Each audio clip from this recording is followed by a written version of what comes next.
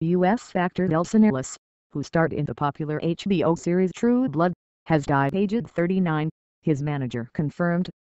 Ellis, best known for playing the flamboyant Lafayette Reynolds in the horror drama series, died after complications from heart failure. He was a great talent, and his words and presence will be forever missed, his manager Emily Gerson Saines told The Hollywood Reporter. Ellis appeared in True Blood from 2008 until the series ended in 2014.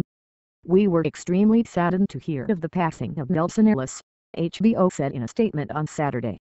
Nelsan was a longtime member of the HBO family whose groundbreaking portrayal of Lafayette will be remembered fondly, the statement added.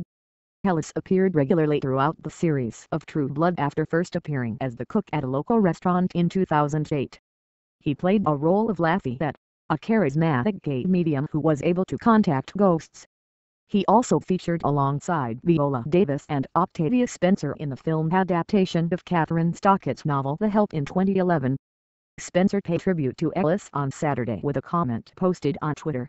"Just got word that we lost an Nelsan Ellis official. My heart breaks for his kids and family." Others to pay their respects were True Blood co-stars Michael McMillian, Lauren Bowles, Kristen Bauer and Joe Manganiello.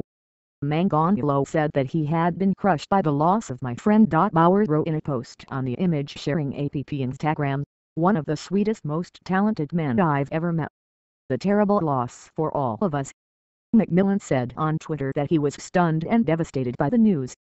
Ellis is survived by his grandmother Alex Brown, his father Tommy Lee Thompson and his son Brian, along with 7 siblings.